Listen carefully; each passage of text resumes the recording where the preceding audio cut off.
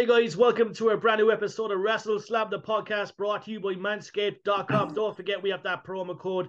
It is WrestleSlam. That will get you 20% off the 4.0 package and much more on that website. And yet again, thank you to Manscaped.com, as always, for supporting the WrestleSlam team. So, breaking news via WrestleSlam, we have changed the format. Because there's so many of us on WrestleSlam, we're going to narrow down the show to two people per show. So next week you'll have Phil, Jer, and Liz, and then we'll keep rotating and rotating and rotating. It's just we like to talk about, don't we? So we have to get our points across.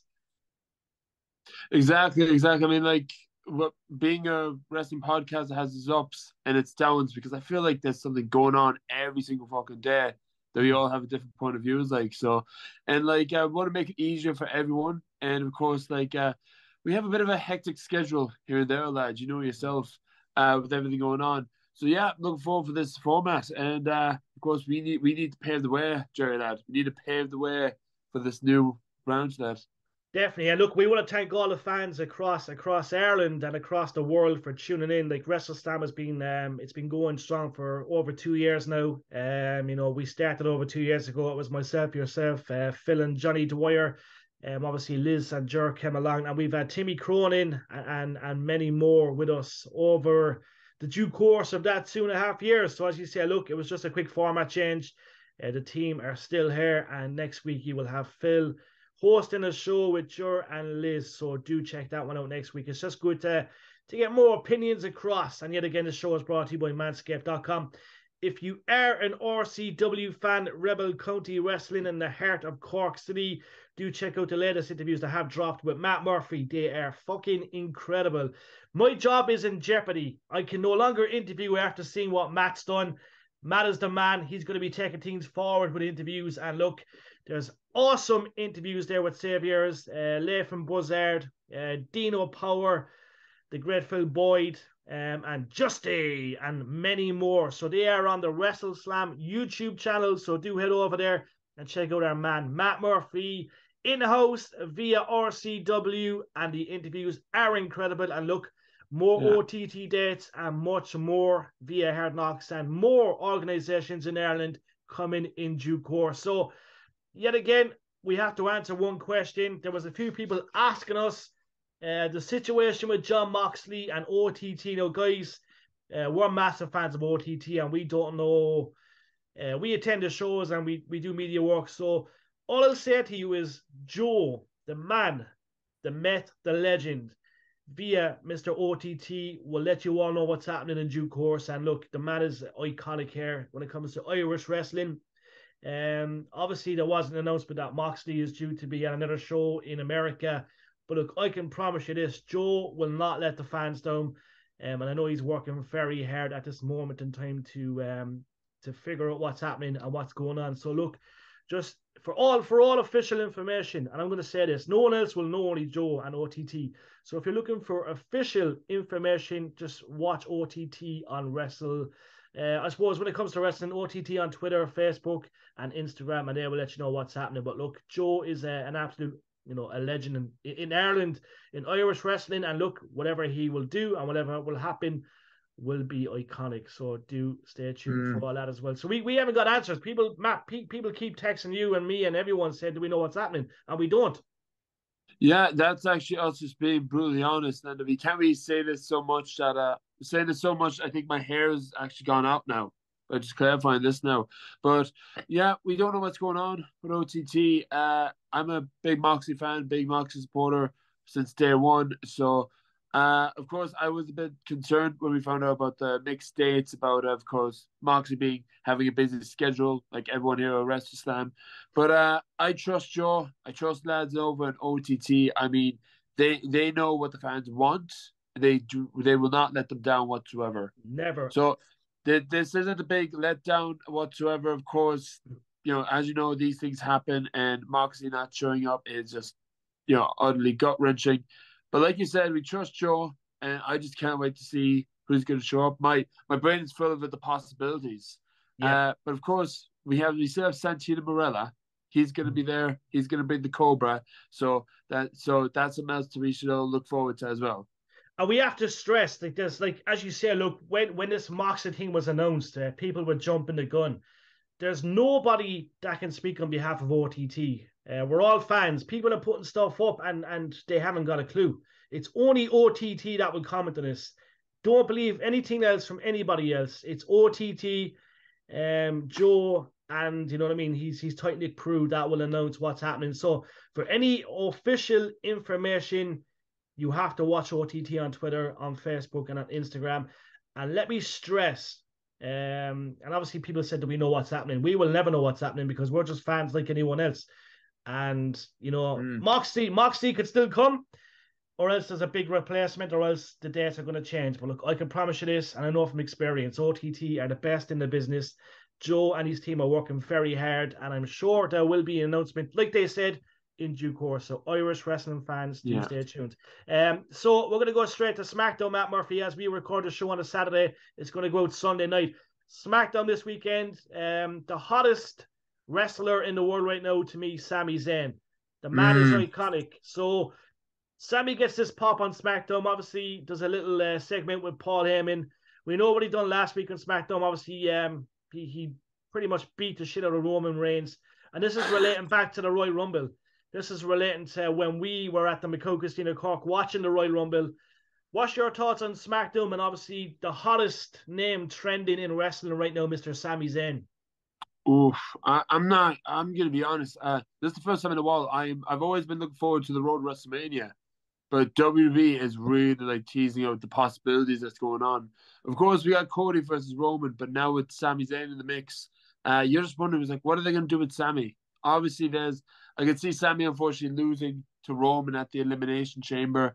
I love Sami and Mobile Sami at the moment, but it's just how is he going to fit in with like what's going on with the bloodline at the moment, like especially with Jey Uso now being somehow the main character and all this. If you remember on SmackDown, I mean, I'm still upset that WWE did say that Sami Zayn is not like WrestleMania main event material, but part of me is still holding on hope. Yeah. But part of me is still holding up that maybe due to the popularity of Sami, he's going to pull a Rey Mysterio, he's going to pull it down Bryan, and he's going to get inserted with Cody Rhodes versus Roman Reigns in a triple threat match as an underdog.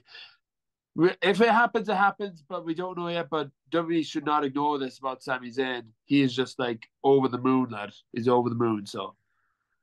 Definitely. And look, we know right now the storylines are brilliant. We mentioned Royal Rumble, and we didn't really want the bloodline to break up, but what happened in the end was actually pretty cool. Obviously, Roman turned on Sami. Uso's kind of, you know what I mean, divided opinion. But is it fair to say that Sami deserves to WrestleMania? Could we get a triple threat? Could Cody face Roman and Sami at WrestleMania? Is that something that you'd like to see? Or would you much prefer, Matt Murphy, to see Sami beat Roman Reigns at Elimination Chamber? I could see Elimination Chamber. There's my rough prediction. I could see Sami he's actually about to pick up the win over Roman, but Jey is just gonna interfere and cost Sami, realizing that he now wants to stick with family over Sami.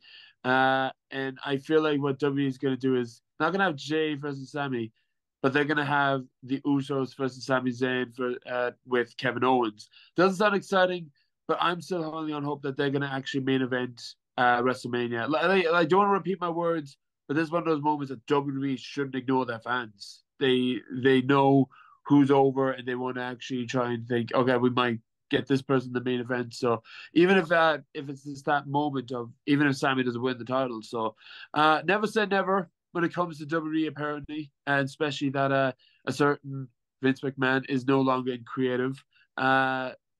We will expect what we can expect. So again, I'm excited at the moment. Excited what's going to happen in Elimination Chamber. Absolutely buzzing for that. And then WrestleMania, like it's a weird one. Definitely. No, there was breaking news as well this week, Matt Murphy. SmackDown will be headed to the O2 in London the night before Money in the Bank. So Friday the 30th of June, SmackDown happens in London. Obviously then the next day, Saturday the 1st of July, you have Money in the Bank. And yet again, look, WrestleSlam will be there. We're looking forward to it. So that's great news for all us UK and Irish fans that finally we have something to look forward to. The Usos on SmackDown had a massive win over Braun Strowman and Ricochet. Ronda Rousey returned to help her long-time friend, Shayna. Obviously, they took out Shotzi and Natalia. Sami Zayn rattles Paul Heyman. Madcap Moss Man, won the Moss. Intercontinental title match against Gunter. Where's Madcap? Like we mentioned Madcap Moss, and he was so hot. He was away for a while, was he? He was away for a while. He actually got injured just when he was actually getting popular on like the main roster. WWE, of course, was actually planning on doing something with him, but I don't know how I felt about him actually facing off against Gunther for the Intercontinental Championship. Of course, Gunther's gonna win. I'm gonna pull for him, but like I could see Madcap actually gonna leave like with more hype over him.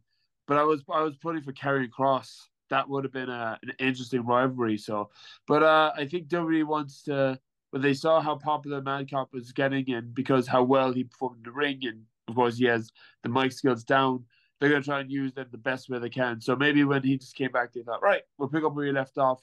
Here's a chance you're going to face off against on the mid card with Gunther for the Intercontinental Championship. Yeah, and like we were leaning more towards Sheamus and Gunter at WrestleMania, or maybe Sheamus, Drew, and Gunter at WrestleMania.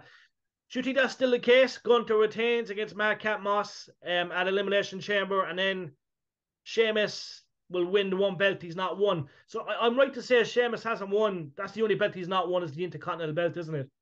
He hasn't won the Intercontinental belt, no. I'm trying to think, did he? But like, I was I thinking don't of the think he did, United yeah. States title, but no, he didn't. So That's the one that remains. He's won everything bar that. So yes, that will make him. He's got every belt to his name. So interesting to see what will happen there. But SmackDown was quite exciting, Matt. Obviously there was a new Undertaker One Dead Man show announced for Los Angeles and Las Vegas. In Las Vegas, March 24th, and yet again Los Angeles, March 31st. Now, WWE Undertaker, bring the Undertaker One Dead Man show to Europe. Bring it to Dublin, Ireland. Bring it to Cork, Ireland. Bring it to the UK. Us, fans here in Ireland and the UK, want to see that show happen. So please bring that. Also announced SummerSlam. yeah, It comes to the Ford Field in Detroit. So SummerSlam is headed there August 5th. So the Ford Field in Detroit, WWE SummerSlam will be there, and that will be awesome as well. We're going to switch to Impact Wrestling, nice and quick. The results, obviously there were some big matches. Mike Bailey defeated Raj Singh. So Speedball is victorious there, which is interesting. And look, Speedball is the man. Matt, you've seen Speedball in Cork at Neptune Stadium via OTT. What's your thoughts on Speedball Bailey? oh, lad, if you don't know anything about Speedball, lads, I would recommend actually watching a match. We had him on the podcast. I remember yourself and Tim had a good convo about him. Yeah, he's actually doing a real an impact.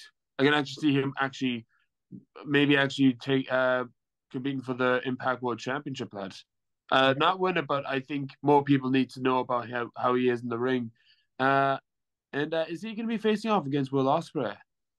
That's the rumor, yeah. That's the rumor. Yeah, yeah. If that's actually going to go ahead, then make that happen, lad. Make that happen. Yeah, Because John Gresham. I think he's going to face John Gresham next. But yeah, that's the talk. Brian Myers defeated Dirty Dango. We know Van Dango from WWE now called Dirty Dango. So interesting there. Obviously, we had the knockouts. World champion Mickey James and Tommy Dreamer, they defeated the Good Hands, John Schuyler and Jason Hotch. Great victory there for the duo, the Dream Team. Impact, you know what I mean? We have to mention Impact has been incredible lately. A lot of promos. Obviously, we had Jordine Grace defeated Steph the Lander. I know Phil's a massive fan of both. Phil Connolly, our very own. Yeah, there was quite a bit happening. Obviously, the Knockouts World Tag Team Champions, Death Dolls, Taya Valkyrie, Rosemary, with Jessica defeated Killer Kelly and Taylor Wilde. It's great to see Taylor Wilde back doing her thing after a long break, and she's back doing her thing as well, which is great. Obviously, yeah, POC defeated Shera. That was a number one contenders match as well. So that was a quick roundup via Impact Wrestling. yeah.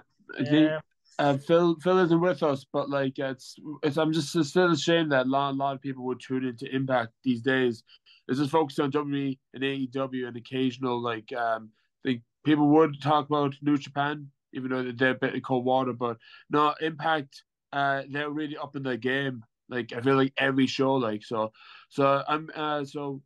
would actually recommend like trying to sit down, watch an Impact show, and you will be invested. Like because there's like you said, even with the results make me think it's like there's a lot of good shit going on in Impact right now, lad. So It's huge. And yet again, in Impact, a brand new champion crowned. The new digital media champion, Mr. Joe Hendry, one of the greatest guys to do a promo. He defeated Matt Cardona, and he is the new digital media champion. And the new. So, Joe Hendry, congratulations. He is the new yeah, digital media champion. Congratulations from all of I us here at WrestleSlam Podcast. Matt, what's your I thoughts? love I love Matt Condola, but like I think what got me to make me feel like that, yeah, Joe Hayden's gonna win this one, has to be the Edge's Bitch music video. When I saw that, I was like, yeah, I'm sorry, Matt Condola, he's got a good point. He's gonna go far. He's getting a good presence on digital media at the moment, like so.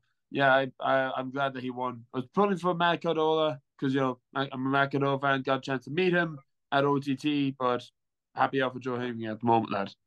Definitely. No, we're going to quickly, before we round up, finish up with some All Elite Wrestling. Matt, what's your thoughts on MJF and his reign as the world champion? Are you liking all things MJF? Yeah, I think for a good while it's kind of here and there with with MJF. I mean, like he would just come out and just insult the crowd, and he would just have like this random like rivalry with like Mid Carter. But I'm actually at the moment digging his rivalry with Brian Danielson. I can see that this will actually be probably the best match of the night. MJF actually knows his ring skills, and of course we saw his mic skills. So much so that they had to call the police on him, if you remember that. Yeah. So like MJF, I can see him holding on to that title till the Great Bidding War. I can actually see him just coming out, shoving it in everyone's face as MJF does. Brian Danielson, part of me, I still want because I fucking love Brian Danielson, as you may know. He's my favorite wrestlers at the moment in the world. I'd love to see him winning the title, but I feel like MJ is gonna like weasel his way out of it by winning the match, but like he does with all of his past matches. He would try and cheat to win. So, but I'm buzzing to see this match. Yeah, I wasn't sure how to feel about MJF, but seeing what he's doing with Brian Danielson, it's good, doing good. So. I love it. And via some Rampage results, there was a big win for Orange Cassidy. He beat Lee Moriarty this week, which was a great win for Orange Cassidy. Jungle Boy was victorious. Yet again, he had a match with Ryan Nemeth, so that was a great win for Jungle Boy. Ruby Soho was victorious. Obviously, had a great match with Marina Schaefer. So congratulations, Ruby Soho, a girl that we know quite well from our screens. The Blackpool Combat Club, they had a great win against Kip Sabin, the Butcher, and the Blade. And yet again, that was February 10th via TNT All Elite Wrestling Rampage. So yet again, there's been a lot of stuff happening in All Elite Wrestling at the moment. It is. I feel like at the moment, since WWE is like revving up on the road to WrestleMania, I feel like other wrestling shows, Impact, AEW, they're gonna feel like they're really gonna try and up the game because they know people are tuning into WWE at this moment, like so. Because people we know ourselves, more people tuning into WWE at the moment, like so. So I think it's always been a good fan of. It's always a good time to be a good wrestling fan, but now is even. But it's that wonderful time of year, WrestleMania season, lads. Come on, Jerry. Bring it on, bring it on. We're quickly going to go to WrestleInc.com, our number one source for wrestling news as well. And what's trending there at the moment? Backstage news on the Bunny's injury via All Elite Wrestling Dynamite. Mandy Rose felt bad for WWE NXT star in final match. Impractical Jokers cross paths with Chris Jericho on All Elite Wrestling Rampage. Taya Valkyrie lays out possibilities for permanent home in 2023. Dusty Rose headed pitched name for WWE star. Cody Rhodes shared moment with former WWE ref after Royal Rumble, and Summer Rain didn't like how the Royal Rumble went. So some interesting stuff there. Yet again, it's been a massive week for wrestling. Don't forget, guys, the show is brought to you by Manscaped.com. And yet again, we're here every week. Next week we'll have Phil, journalist. Yes. I'm way too busy this day, Jerry. For God's sake, I'm too busy trying to take your job. I mean, other things.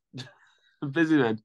All mush. But look, it's great to have everyone tuned in. This show will drop Sunday night. So this Sunday, the 12th of February, 10 p.m., this show will drop on the WrestleSlam YouTube channel. Also, do check out Matt Murphy's interviews with the biggest stars in the indie scene via Ireland and Europe on the WrestleSlam podcast as well.